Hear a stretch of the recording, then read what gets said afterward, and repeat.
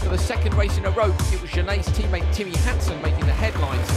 Hansen and Solberg locked horns in the race to the first corner. Rainy Snittis was caught up in the crossfire and was left exasperated as the wounded Hansen car blindsided him out of the jump. All three failed to make the final. The dust eventually settled, but emotions were at boiling point. Timmy let Petter know exactly how he felt. Idiot! I don't like it's like the old-fashioned thing with the behavior out on the track. Basically at that point, you know, we're all full of adrenaline and I say it's his fault and he says it's my fault. From his inboard, I was one car length in front when I was braking and turning in.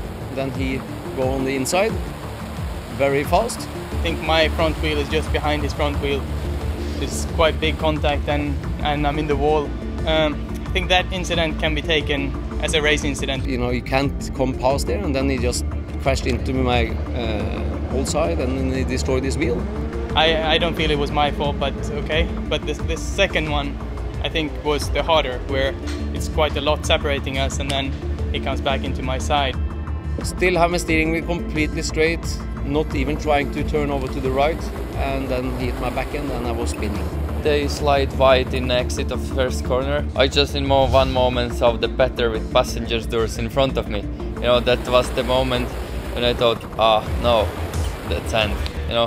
And then I felt, car is good, I have to continue.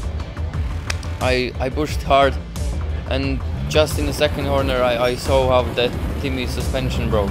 I'm turning left, but the car pulls me to the right, so unfortunately Nittis was at the wrong place at the wrong time. Canada race is behind me and I have to look in the future, and that's what I'm doing.